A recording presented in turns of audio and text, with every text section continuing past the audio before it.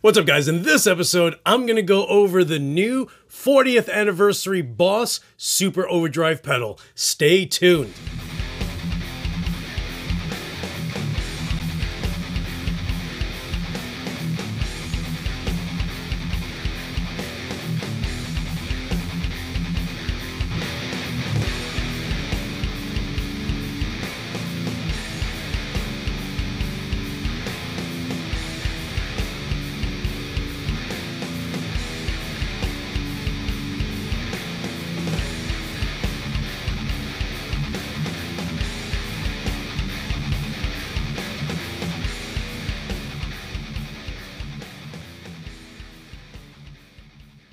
What is up, you guys? It's your boy Louie Torres, and a huge shout out to my man Paul, the guitarist in CROPSEY out in Staten Island. So, guys, in this episode, I am going over the new Boss Super Overdrive SD-1, and here's the one minor issue.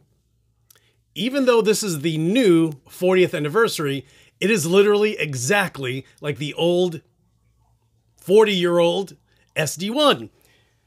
The main difference is that it's not yellow, and and if you guys own this pedal, then you know how incredible this pedal is. It's just, you know, you'll never find a pedal that's better when it comes down to having the best bang for your buck. This pedal I bought, I think it was $45 with free shipping. This thing is an absolute sleeper. Huge shout out to my boy Chad out in Michigan. He was just like, bro, how do you not have an SD-1? And, you know, he was always on top of me and getting one. And I was just like, it's a Super Overdrive. Not that I was poking fun, but I was just like, how good could it be if it's just under 50 bucks?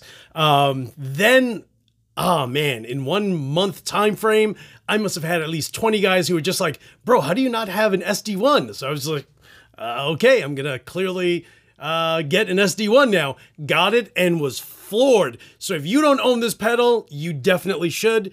If you own it, then there's nothing new that I'm telling you. You already know how great this is. So of course they came out with the new 40th anniversary. And the one issue I always had with this one is I always wondered why, for it being such a great pedal, didn't they make a blacked out version, or at the very least have it as an option? Nope. It's always been a little bumblebee of a pedal, and that's fine and dandy, but I was never fond of it in yellow. Then when I noticed that they were coming out with the same model in black, I of course had to jump right on it. So if you've never heard this pedal before, then shame on you. You definitely should have. You should probably watch a bunch of videos now because you're going to hear how amazing it is. So make sure you type in Boss Super Overdrive metal, because if not, you can have every boomer playing Rolling Stones with that pedal, and it does great with it, but you know, we're metal guys, right? So type in metal and everything that's metal related will come up. So I'm going to be running this pedal. It's literally drive at 0, tone at 2 o'clock, level maxed out. And I am using my Chariotone Yeti 50 watt, and that's it. So you're going to hear how that sounds like right now. Okay, guys, so in this episode, I'm using my 1991 ESP Horizon Custom neck through body. If you guys remember seeing this on Reverb, yes, this is that same ESP Horizon with my DARKWRENCH pickup in here from Voodoo Custom Pickups in Rhode Island. Rich, what's up, what's up? Tell Danielle I said what's up, what's up, what's up, what's up. Let's have at it. Okay, so I'm going to start off with the pedal off and then activate it.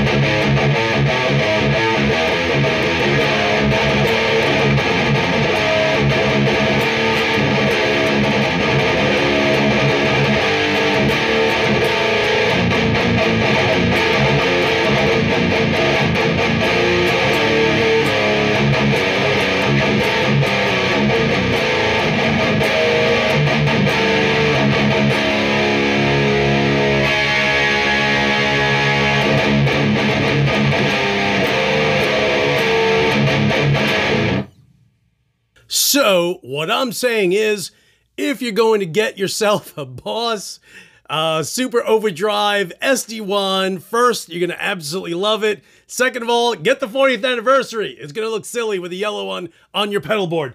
And if you already have a yellow one, like I have had for months and months on end, upgrade it to this one. I just think this one just looks better. And it's just a personal preference. You know, of course, I have the two.